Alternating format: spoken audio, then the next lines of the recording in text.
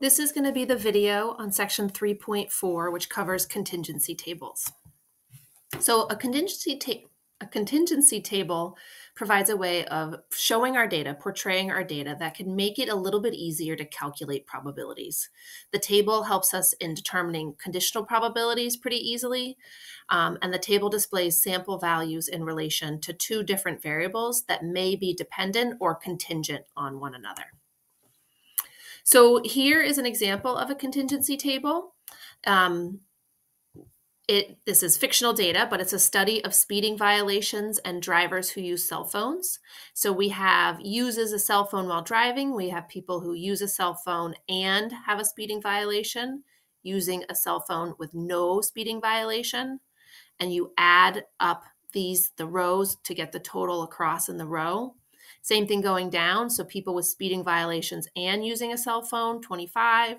Speeding violation, but no cell phone use, 45. Those add up going down. And so as we'll see on the next slide, or actually this one, so if you add across, so 70 plus 685, you get 755. That's the total number of people in the sample. And then each row adds across and each column adds down to get those totals. So with the same table data, we're going to figure out a couple of probabilities. We're going to find the probability that a driver is a cell phone user, the probability a driver had no violation in the last year, the probability a driver had no violation in the last year and was a cell phone user, the probability that the driver is a cell phone user or had no violation in the last year, the probability that the driver is a cell phone user given the driver had a violation in the last year. And lastly, we're going to find the probability that the driver had no violation in the last year given the driver was not a cell phone user. So finding the ands and the ors and the conditionals are a little more straightforward when you have a contingency table and all of the data laid out in front of you. So if we look at the driver is a cell phone user, so uses a cell phone while driving is this whole row. It's going to be 25 plus 280 or 305 divided by the full number of people in the sample. So 305 divided by 755 is 0.4. So that's the probability that the driver is a cell phone user. The probability that the driver had no violation in the last year. So we're going to go down this column. 280 plus 405 is the 685 out of our full sample, 755. So it's 0.91.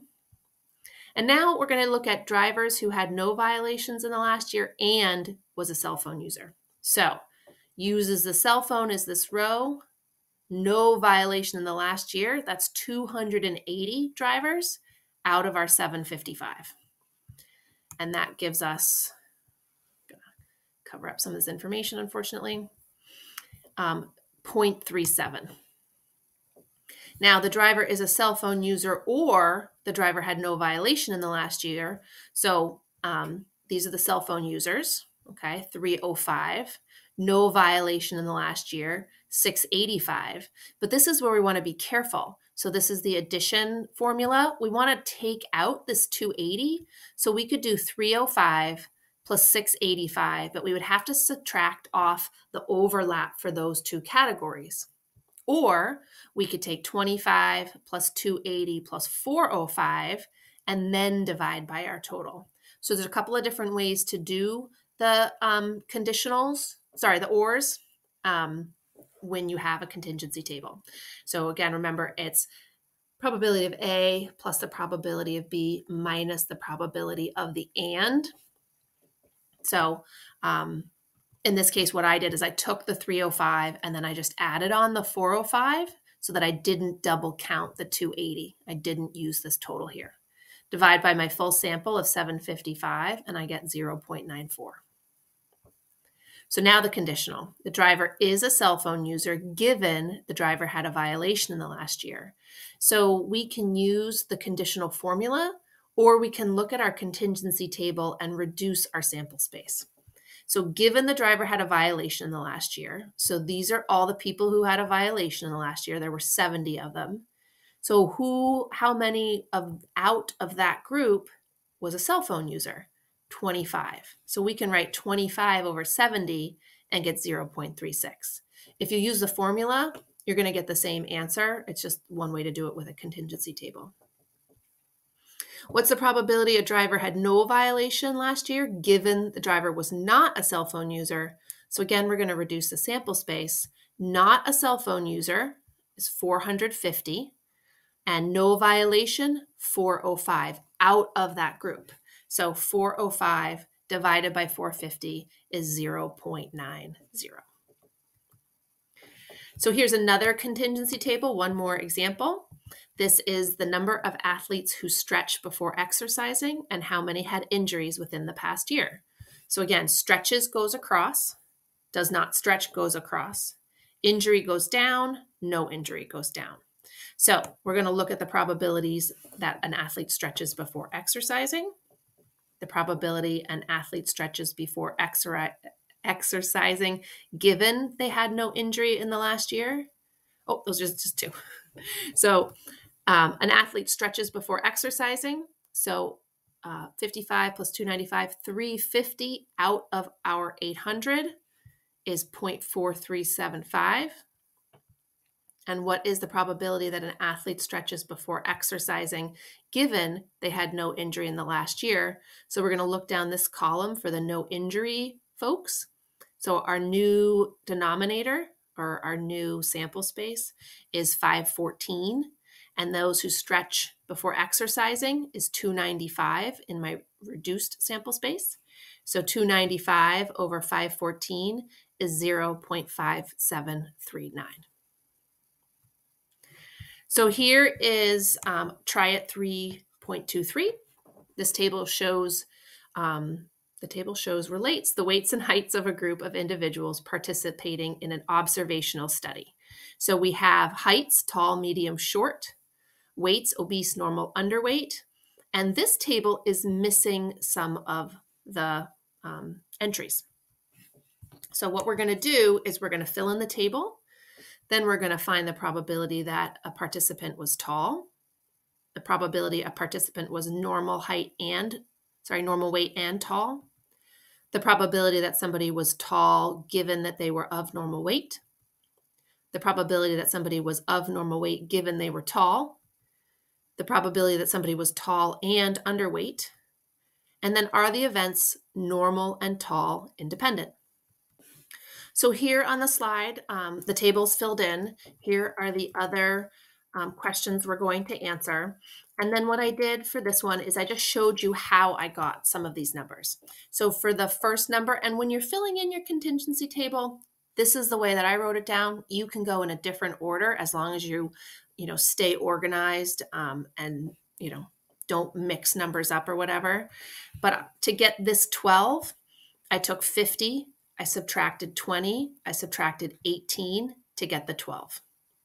Then to get this 104, I added 28 plus 51 plus 25 to get the 104. That's this piece here. Then I did 51 minus 9 minus 14 to get 28. And then I did 18 plus 28 plus 14 to get the 60. And then to get this 205, I ran out of room, but you do 60 plus 99 plus 46 to get the 205.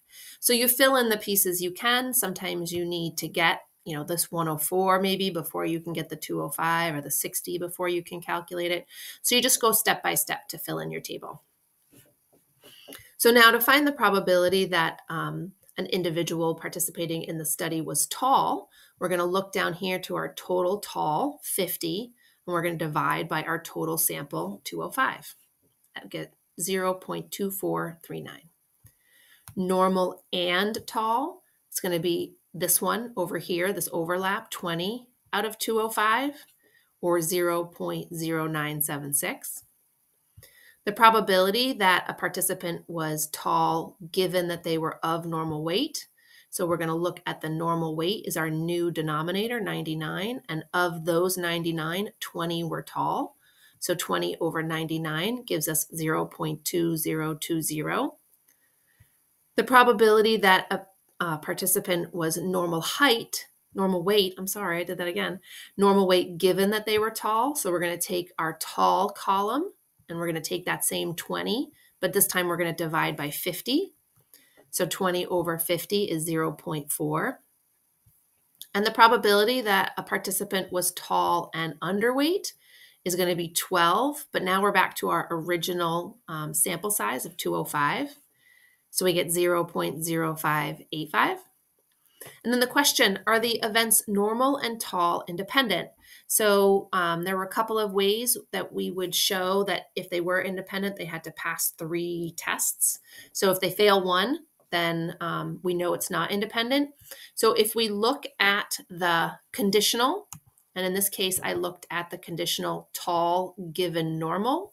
So tall given normal was 0.2020. And if these events were independent, this number would be equal to the probability that a participant was tall, which is 0.2439. They are not equal, so automatically those 2 events are not independent. If that was true, if they were equal, then we would have to check the other ones. If all 3 conditions were true, then we could say that they were independent.